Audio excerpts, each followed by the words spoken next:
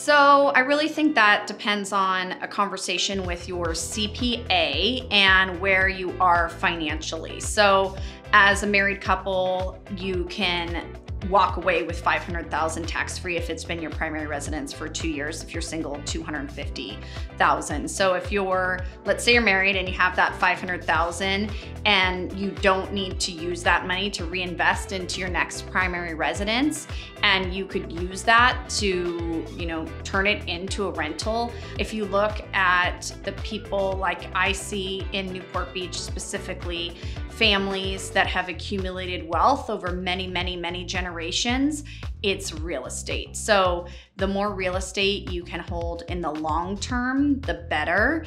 That being said, being a landlord has become a little bit riskier in these times with COVID and the moratorium on evictions. You just have to make sure that you are a little bit risk adverse in that situation, and that, if somebody doesn't pay their rent, you have vacancy for a little bit, that's not gonna be too hard on you, and that you have income sources from other places.